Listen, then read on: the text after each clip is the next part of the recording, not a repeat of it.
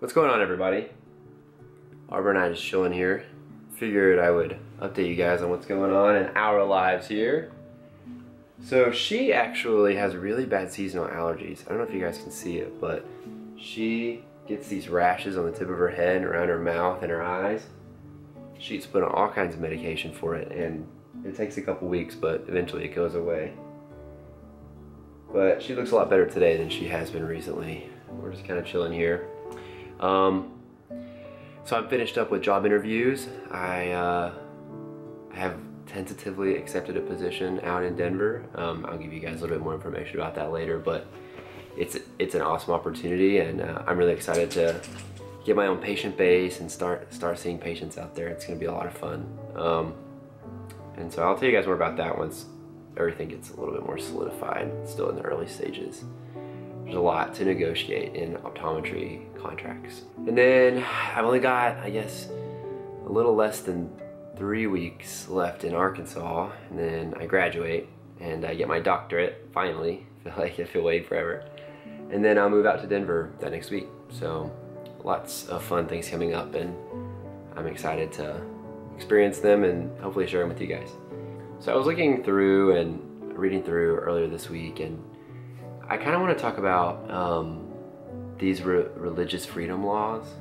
I know everybody talks about these things, and just to kind of describe to people what they really are and what they mean. Mississippi and North Carolina both have signed new religious freedom laws into law. They give people or the organizations the ability to do things under the facade of religion, and I think it's pretty terrible. Honestly, it's ridiculous, and I can't believe that they were signed into law. It pretty much just says that under religion, an organization can deny LGBT people marriage, adoption, foster care for kids. They can fire people and refuse to employ them, which is already happening in several states across the United States already, but like this just gives places that kind of had that under control the right to do that again.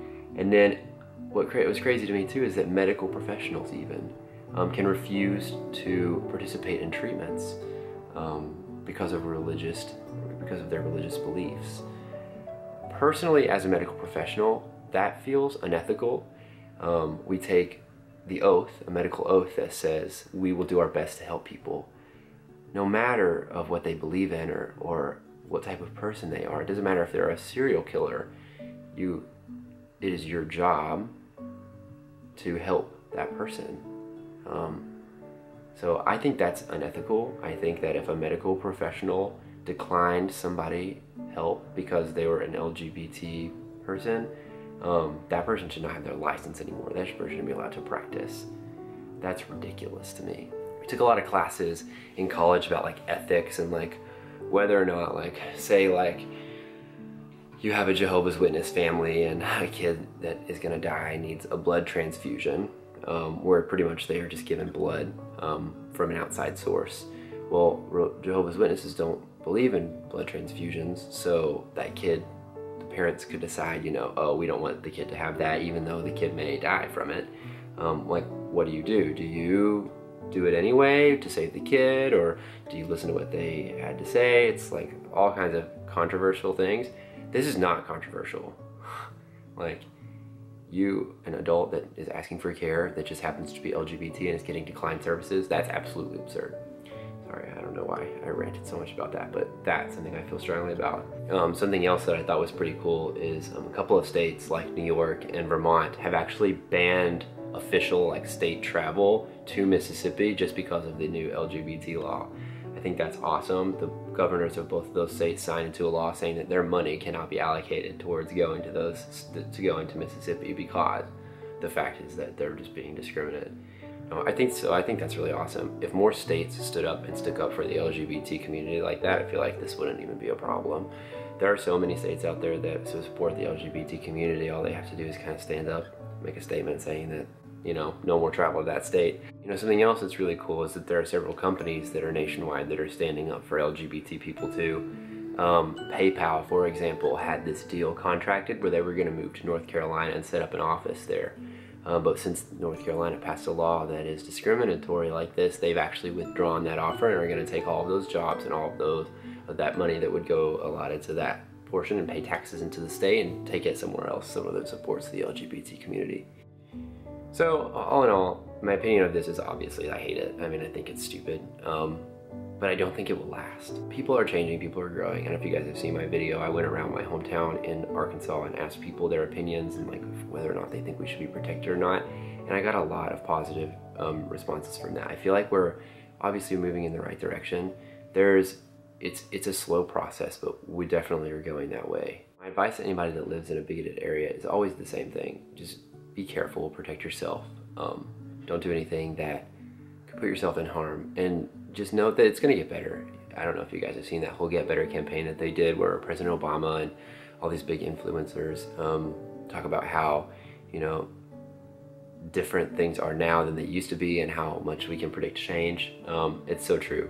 Things will get better. These laws won't last. I mean, things are changing so quickly, and I'm confident that the majority of Americans are strong proponents of LGBT rights. And when the majority of Americans favor something, that's what ends up happening. You can't just have these bigoted politicians come in and make a decision for a small portion of the population. If you guys have any comments or anything about the laws that they've made, put them in the comments below. I really do like talking about this kind of stuff. I feel like it empowers me and makes me feel a little more strongly about standing up and defending who we are. The Human Rights Campaign is one of LGBT, our biggest proponent. They have lobbyists in DC that stand up and fight for what we believe in. They keep you updated on a lot of things too. If you guys want to subscribe to their website, obviously they don't know who I am, but I think that they're an awesome network that you should be connected with and look at. I actually have the sticker on my car. What's really cool is my mom saw the sticker on my car last weekend and was like, what is that sticker for? And I was like, oh, it just means that I support equal rights for all humans, no matter LGBT. And she was like, well, that's so awesome, I want one. And I actually had one in my car, and she was like, will you get me one? And I gave it to her, and she went over and stuck it on her car right there. She was like, I'm so proud. So people that are not LGBT, we have allies. Just stay strong, and I'm gonna go hang out with some of my friends in Oxford, Mississippi, actually. So I'm thinking about some kind of video I can do while I'm there in a couple weeks. We'll see. I don't really know exactly how I'm gonna angle that yet, but we'll see. And then after that, I'm done in Little Rock, so I'm gonna move back to my friend's house and like get ready for graduation and stuff like that. So I'm sure I'll be doing some cool videos then, maybe some collaborations. I don't know. If you guys have any video ideas that you want me to do, put them in the comments down below. Be sure you follow me on Instagram, Twitter, Facebook, social media, whatever. And then subscribe if you want to see more, and I'll see you guys next week. I don't know. So I just rub it all on. Kind of stings because I just showered. I'm actually gonna do